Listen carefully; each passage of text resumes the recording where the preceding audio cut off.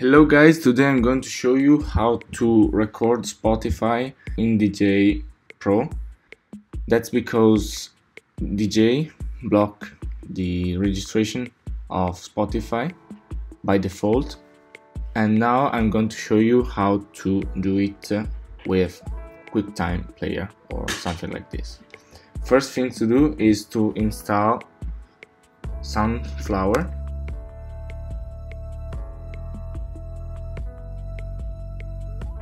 Now you have to go into MIDI controller. To do it, you have to press Command space and write MIDI, the first one. Okay, now we have the audio input. I have to add multiple audio exit, create it, and when you install Sunflower you have something like this here, and press this one and this.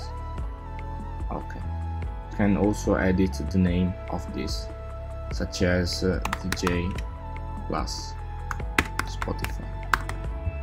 Okay, and now we have our combination exit. Now you have to return to Djay Pro and go into devices, output this one here, and choose your output, Djay plus Spotify, apply.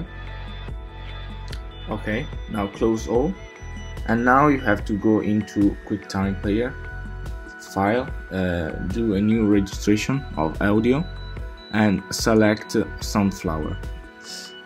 Now you have to press and record your things.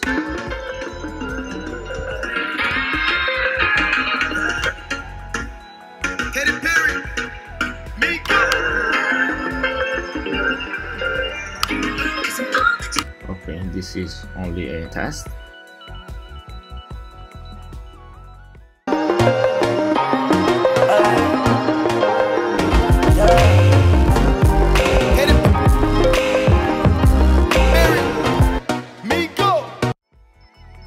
Yeah, this is full HD audio.